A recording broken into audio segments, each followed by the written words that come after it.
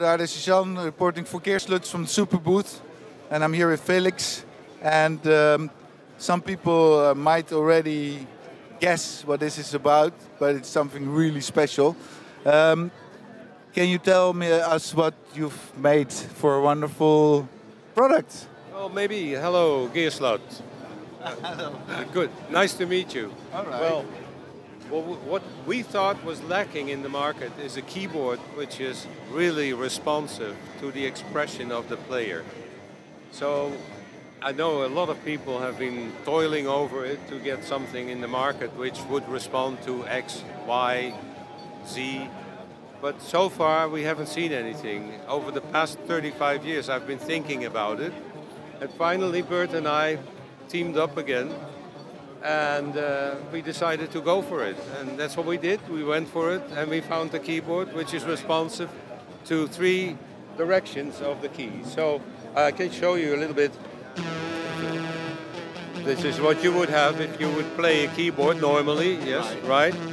But now you can change the pitch by just slightly moving this.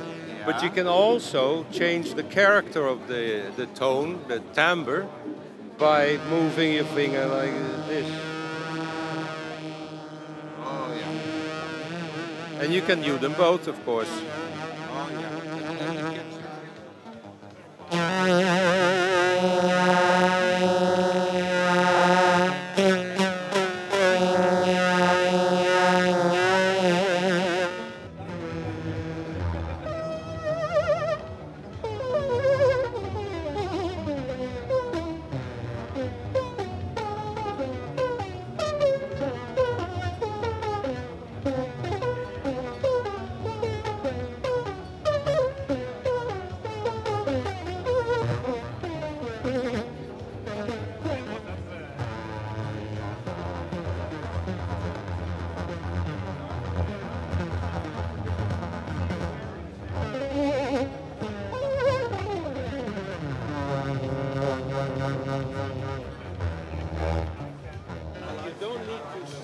Your finger all along to make an effect. Just wherever you put your finger on the key, well, this is important because if you're a player, you don't want to get stuck in between here because you want to change the timbre of this key. No, you just hit it here, or even you can do it here, and you can even if you're stuck, you're free to do at any place what you want to do. So it is full expression. Wow. And what we have decided to do now, what you see here is basically it's a development system which we built for ourselves. Because if you want to test the keyboard with all these functions, you need synthesizer modules.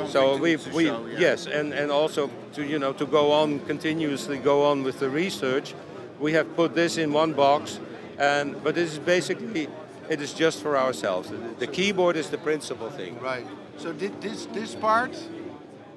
Actually, this part will go off the upper part, and then we will sell just the bottom part. Right, right. With all the controls. Right. It will have 8 or 10 CV outs, and so that anybody in the studio with whatever kind of modules, analog modules, can use the keyboard, and it will have full MIDI. Yeah.